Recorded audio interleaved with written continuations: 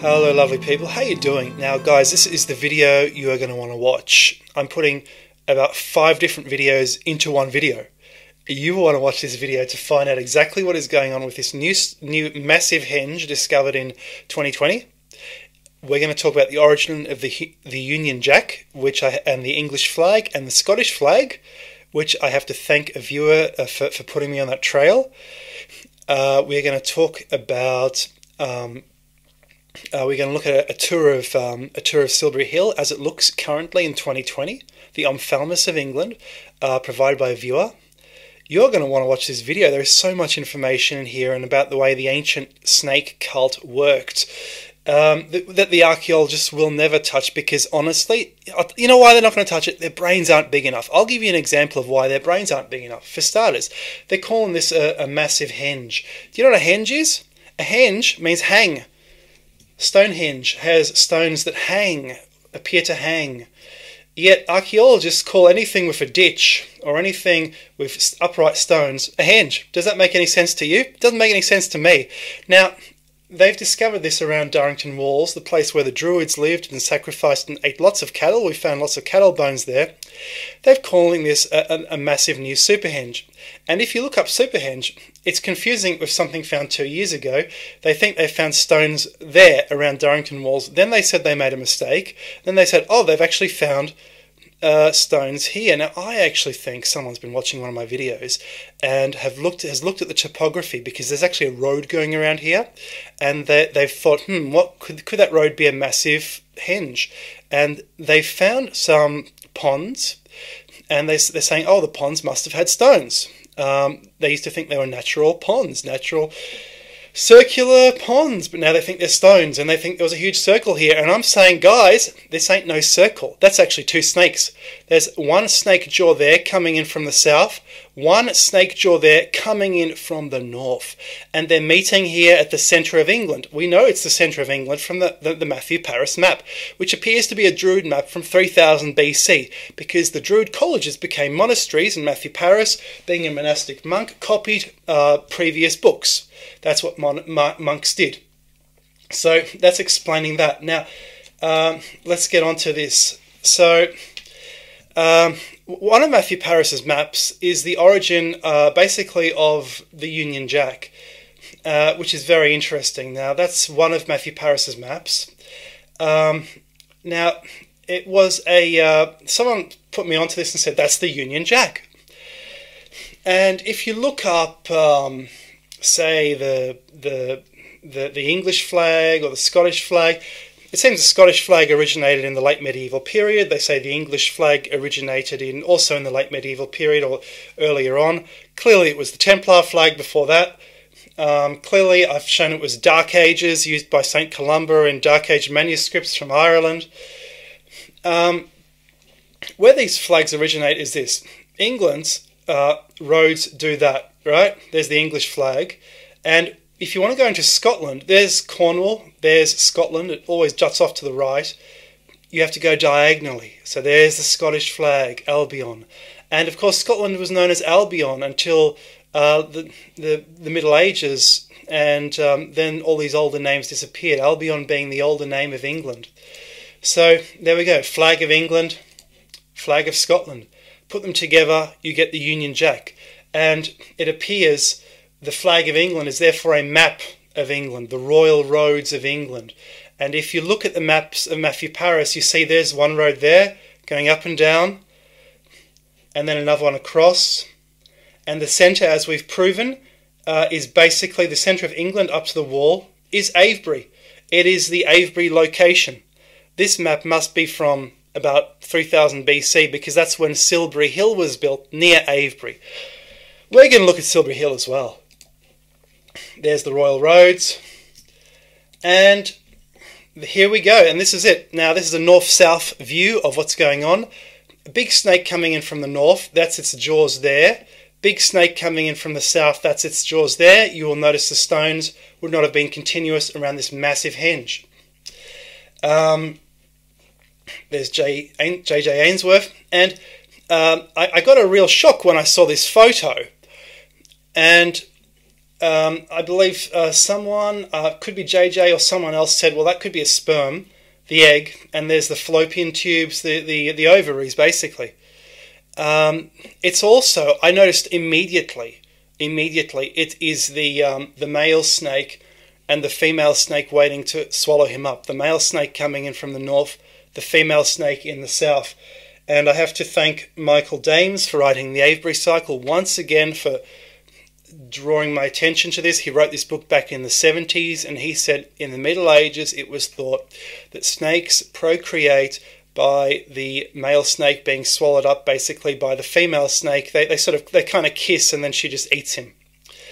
And at the centre, the egg, Avebury, Silbury Hill, at the centre of England, drawn at the centre of England in the map of Matthew Paris. So one snake coming in from the north, one from the south, and that being represented actually here, close to the centre, 24 miles from the centre at Stonehenge, or what was thought to have been the centre, 24 miles from Avebury. Just incredible. And here we have this ancient law. This is possibly even, I would say, South American. I asked JJ where it is. She's been to so many museums. I think she couldn't actually find which one it was from. Just incredible. Just incredible. Now, if you want to look up, there's Stonehenge down there. There is Durrington Walls. So we zoom into Durrington Walls, and these are the actual walls here. So it's kind of a crescent there, and then the walls sort of continue there. It kind of is a circle or a couple of crescents. And they thought there were large stones around the outside. They're not sure about that. But now they've discovered these huge stones and around here. And you can see, guys, quite clearly, there is a circular road circling Durrington Walls, and that road goes in the middle. It's in the middle of nowhere. And it circles. Look, it circles. You can even see it down here in the fields. It's circling. You can see something's continuing up there. Then it turns into a river. Just incredible. Just incredible. So that is the location of the new Stonehenge they've discovered. And that was the earliest Superhenge, where they thought there were stones around there. And now we're going to get to what a friend has found. And I promised to make this video. So I was contacted by a chap. His last name ends in the words Ley, so he wanted to plot where the Leys were by looking at Ley towns.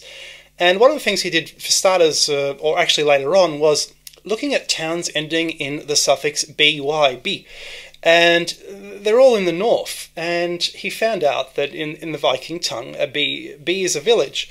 And it seems what he's found is a map of the Danish invasion. So as the Danes invaded, they built their villages and towns, and they named them after names in the old country. And this is a map of the Danelaw of the Danish kingdom, which was opposed, of course, to Alfred the Great. So you had, of course, Alfred the Great, the poor English nationalist king who burns the toast, and then the hotel keeper is angry with him for burning the food. Lots of people know that fairy tale. Funny thing is that these English opposed to the Danes. Well, the Saxons come from Denmark. It was Danes versus Danes basically, but these are a more modern import basically. And he's found these roads of essentially their invasion. Just absolutely incredible. And he was inspired to do this work by a video I did where I plotted a ley line, and I found out it was called the Duke's Ley line, going between Stonehenge and Avebury all the way north, and that actually bisects the land. I saw that bisects the land area of England, which is just absolutely fascinating, and it's one of the reasons for having a north-south road in the first place. And so what he did next was essentially to take all starting with his own town, he named after his own name, or close to his own name, or I believe it was called Tankersley or something like that over there. He plotted all the Leys, all the Ley towns, and he came up with this north-south road, which, as you see, is very, very similar to this north-south road here, just out of London, but maybe a bit closer to London, going through Oxford. So there's another north-south road right there. It looks like that one there, and that is the road that he's plotted here, and it goes up almost to Edinburgh, or it would stop about where the Duke line stops, about there. Just absolutely fascinating.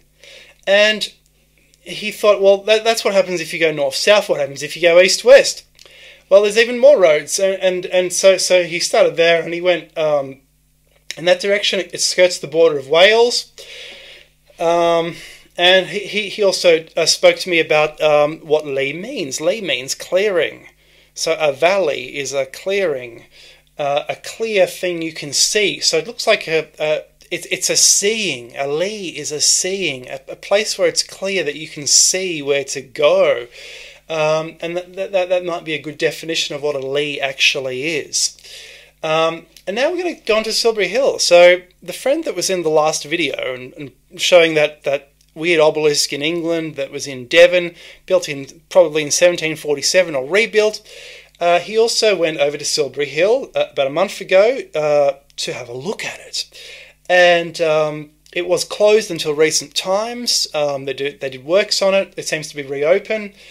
And he's noticed very, very strongly, he's drawn this picture, that there was a jaws around it. So this was seen as an Omphalos of Britain, kind of like this, where you have the snakes approaching the egg to refertilize the whole country, refertilize the whole land. And they wanted to plot this on a very large scale on England and put it right at the centre of England, so that I suppose every farm would be an equal distance from this centre of creation.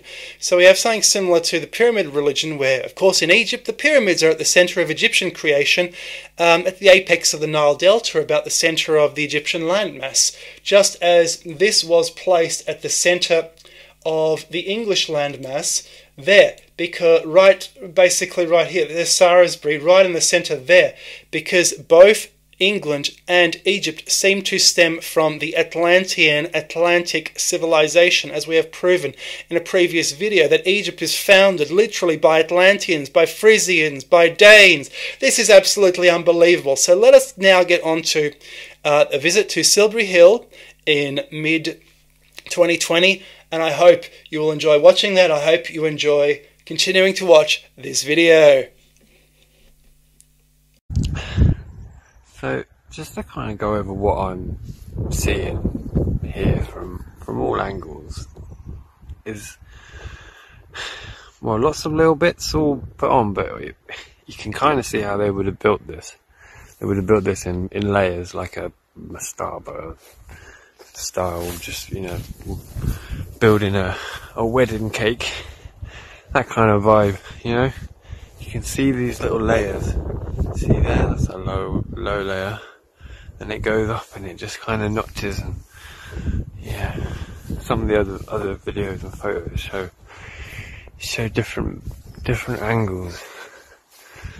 Yeah, and it seems like it's got sides rather than a complete circle, but yeah, you know.